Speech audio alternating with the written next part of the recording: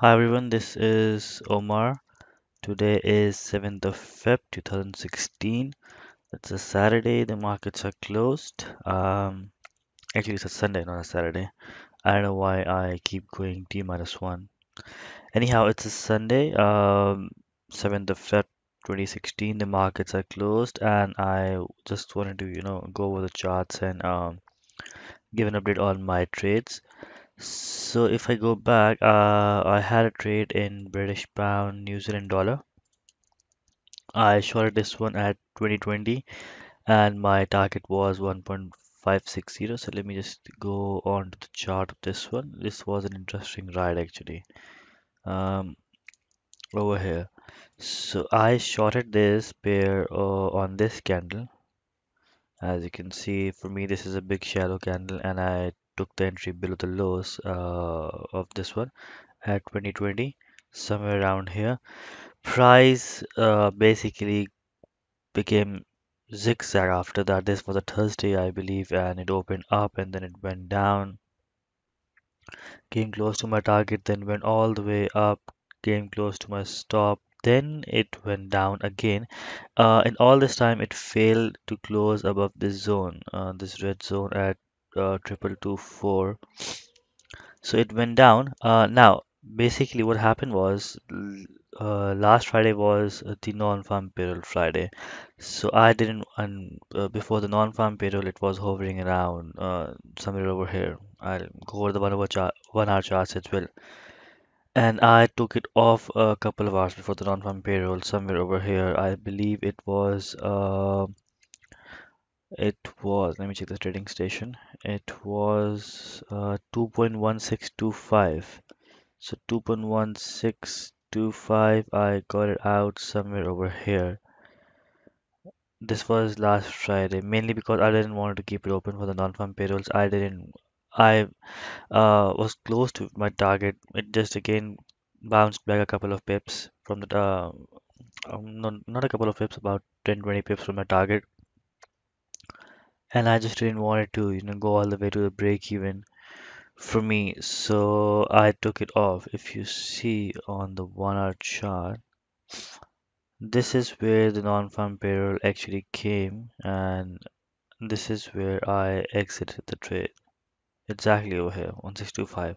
I took it up over here a few hours before the non-farm payroll, and I didn't want any risk on the table on this one. I didn't want even wanted to see the break even on this one because it has been going on for a long time. And anyhow, it was very close to my target. If you see, my target was 1560.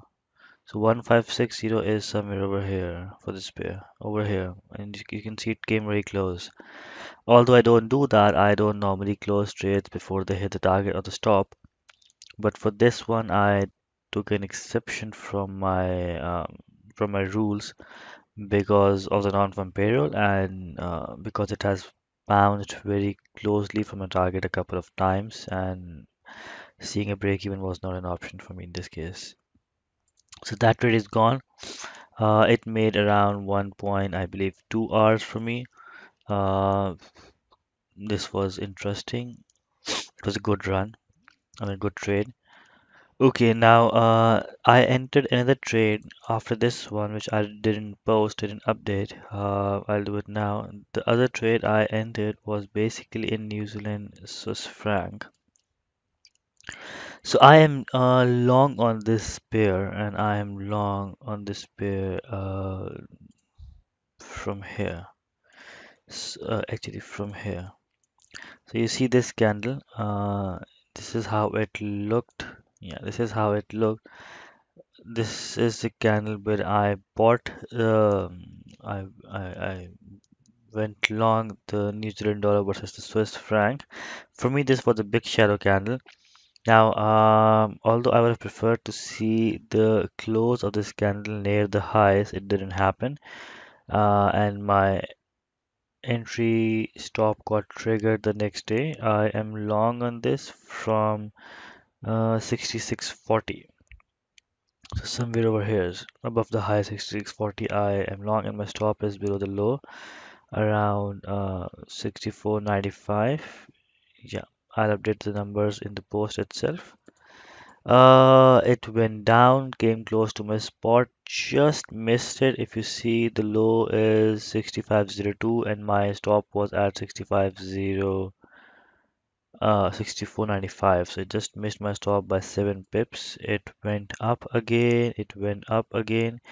Basically, it has been bouncing from this zone over here, from these highs over here, and it came down sharply. It is right now in a drawdown. Uh, I'm losing about how many pips? I can't see the pips on the platform, but I'm losing more than 50% of my stop on this trade. It's around zero point 0.6 hours, and from the look of it, to be very honest, it looks like it's gonna eat up my stop because this is a very good pin bar at a very good zone. And since price has fallen on Friday based on this pin bar, it looks quite likely that it will come all the way and test this zone, maybe test these lows over here as well, which will eat my stop. But I cannot take this position out. Unfortunately, I have to watch it come down, eat my stop, to make sure that I maintain my long-term win-loss ratio average.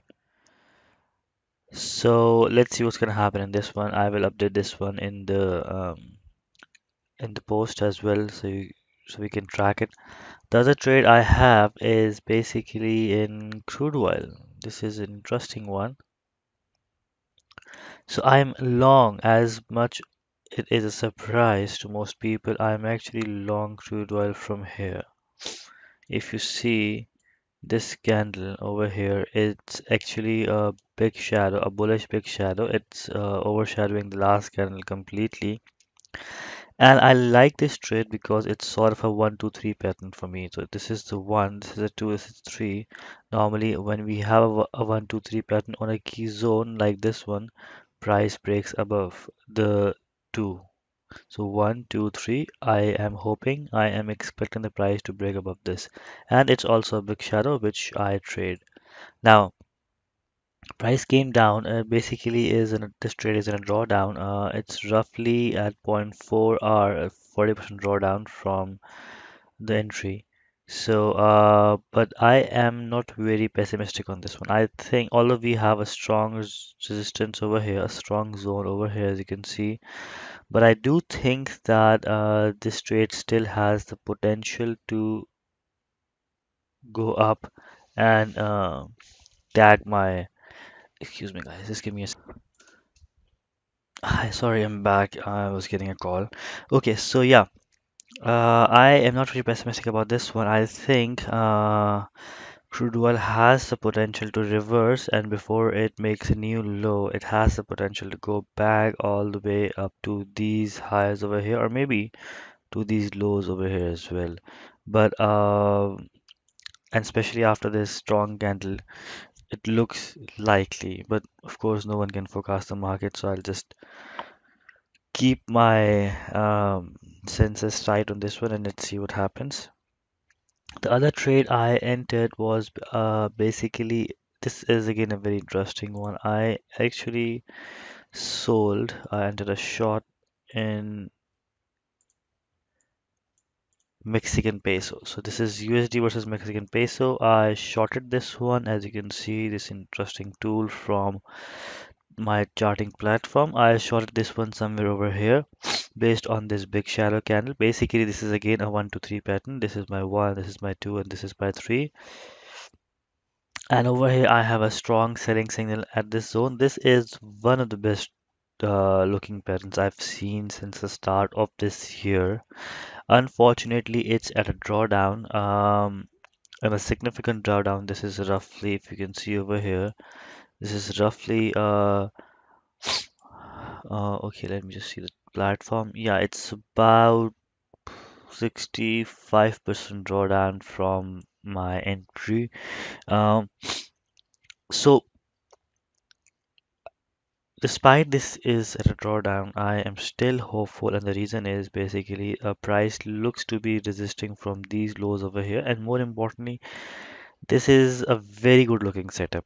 It might go up and hit my stop before it decides to come back again. It might just go up, give us a double top, and then come back again, or it just might break up and rush for another high all the way again as well. I have no idea what's gonna happen, but execution wise, this is a good setup. This is a good trade. If it goes and hits my stop, that's just pure bad luck. But overall, the trade is actually very good. I am very so if it happens again and again, I'll take this trade. It's that good. I'll wait for it to hit my stop or come back and tag me on my target over here. Now the fourth trade I entered was basically in Canadian Swiss franc, and this is again a very interesting setup. Now I shorted this pair from this candle. This one over here, you can see this is basically a very interesting engulfing slash big shadow candle on a very interesting zone over here. So I have a short over here, and yeah, it's from the lows. Basically, my target on this one is 70.05. So I'm targeting somewhere this area, 70.05, this area. It's in a profit right now. It's more than 50% in profit right now, and I do expect it to come down and tag me on this. It looks good so far. It's in the trend. This is a reversal over here. These lows can be a bit problematic for the trade. We might see a slight bounce all the way to over here, all the way to this level over here. But let's see. I am hopeful, and let's see what it gives us in the next week. So these are the trades I am right now. If you have any questions, please do post them below. I will surely get back to you. Thank you so much, and I'll come back with more videos in the next week. Take care. Bye bye.